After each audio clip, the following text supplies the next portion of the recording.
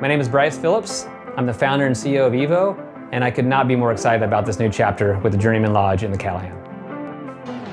I founded evo 20 years ago this October. To think that we would have built the business to get to this point, and now to have this new opportunity with the Journeyman Lodge. I mean, there's 18,000 acres of skiable terrain. It sits, right between Squamish and Whistler, so the access is really easy. There's, an incredible lodge where people that share a passion for the outdoors can come together.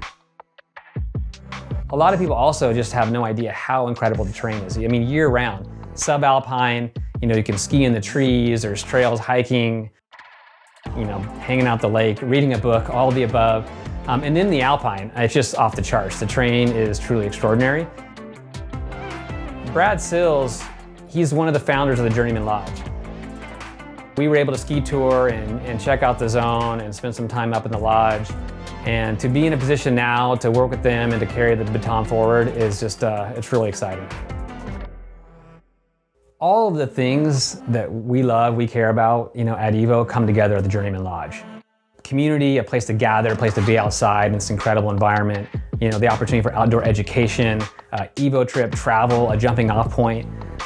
We have so many opportunities up here. We are able to stitch together this ecosystem of offerings: recreation, hospitality, lodging, rental, retail, all of the above, and ultimately community in this amazing place.